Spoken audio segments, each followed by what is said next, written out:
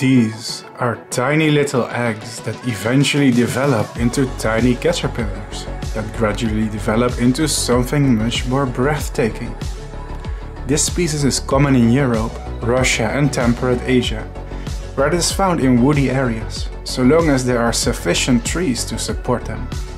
As we follow their development, it becomes clear that these caterpillars are something special.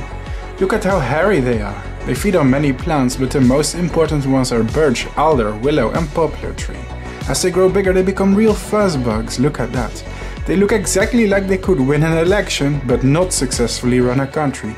Once fully grown, they change color and become brown, grayish. And then the moths pupate. I collected the pupa in a box and incubated them indoors. And then the moths came out.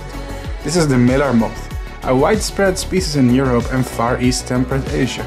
If you're lucky, you may encounter it in your own backyard one day. Have you ever seen a miller moth? Then leave a comment. 1 minute life cycle.